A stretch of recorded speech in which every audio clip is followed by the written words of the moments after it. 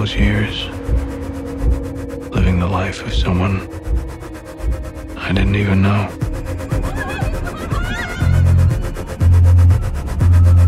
Let me tell you about you. I want to make you rich.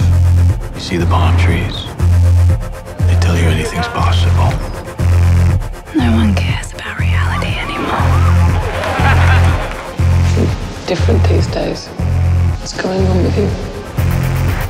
I can't remember the man I wanted to be. Just don't threaten me with leaving, okay? Just do what you want to do. It's a pleasure to see you again, sir. Pleasure. Let me start by saying, and I want to be very brief about this, so happy for Adam McKay and Big Short winning screenplay. Me too. Wonderful, wasn't it? Fantastic. Great stuff. Good guy. Very excited to see what Adam does next. Absolutely. Yeah. Jumping into why I get to talk to you today, I'm a big fan of Malick. And one of the things that's really unique about Malick is the way he works compared to every other director. Right. When you sat down with him at first and he's talking to you about working together, how does he sell you on what the movie is about? I'd kind of talked with him for years and heard him talking about this change that he wanted to make. And I witnessed it somewhat when we first worked together on The New World, in that there was a script, but he really never paid any attention to it. I could see he was kind of, let's get rid of that. Let's just do this instead. And then gradually just coming to a point where he kind of says, well, what do you think? We actually do something. I'll just give you kind of character description and then just, off you go, see what happens. So I went, great, let's try that. It's fantastic. Getting away from all these kind of goal-oriented scenes where you've got to finish, you've got to get to a certain point instead of just, well, let's just see what happens. So it wasn't a big surprise to me, and I love Terry to bits, love conversations with him, and just went, yeah, great, all right, I want to do that. He's on his own journey, as the character is, about what he can do with film. He certainly isn't. Look, I think he could impeccably execute, a more traditionally scripted film and with different goals, but it doesn't interest him right now. He's like, he just can't bring himself to do that. He feels bored with it. And so, as opposed to an awful lot of directors where you'll rehearse and kind of, now we're really nailing it. Now we've got the perfect moment because that helps with the next scene.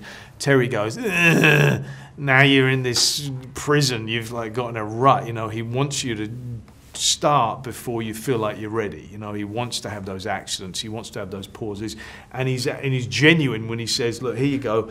Maybe you can say these lines. Maybe there's a couple of lines here that you work out your own version of it.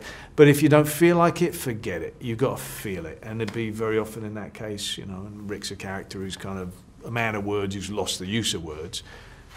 Yeah, I just didn't say anything. And they go, perfect, got it. We didn't need anything said anyway. Fantastic. You have another film with Malick coming out about the Austin music scene. No, let me. I'd worked 3 days on that, all right? So anyone who gets involved with a Terry film, they know that, look, I'm either not in the film or I might be the lead in the film.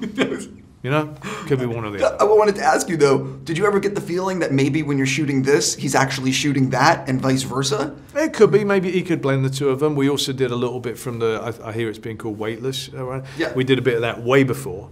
Had a fantastic day in Austin, going around backstage and actually going out on stage with some bands and working that out. I don't know if any of that will end up in the film at all, but we had just a wonderful time. And that's the thing you got to go for with Terry, which I think is actually the thing you got to go for as an actor with any film. Is just that you go for the process, because you're not in charge of the reward, right? I mean, that's the editor and that's the director.